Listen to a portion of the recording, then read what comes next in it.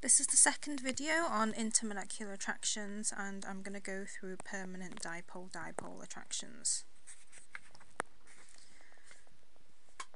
In order to get a permanent dipole, we need to have a polar molecule to begin with. So for example, if we take HCl as our polar molecule, because the electronegativities of hydrogen and chlorine are different, we get a permanent dipole forming in the molecule, and when that comes near another HCl molecule, there's attraction between the opposite ends of the molecule, so delta plus is attracted to delta minus, and delta minus is attracted to delta plus.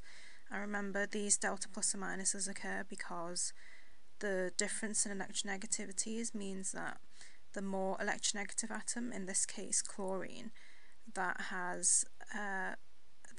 pulls the electrons in the HCl bond more towards itself. It's important to note that dipole-dipole attractions are stronger than van der Waals forces. This means that polar molecules which have van der Waals attractions and dipole-dipole attractions between them, they have a higher melting point than non-polar molecules which only have van der Waals attractions between those molecules.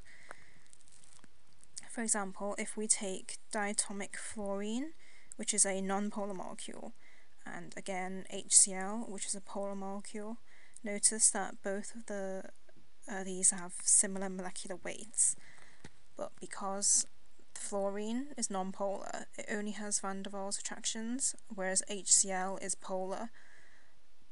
It's got dipole-dipole attractions and van der Waals attractions between those molecules, and that results in it having a much higher melting point than fluorine.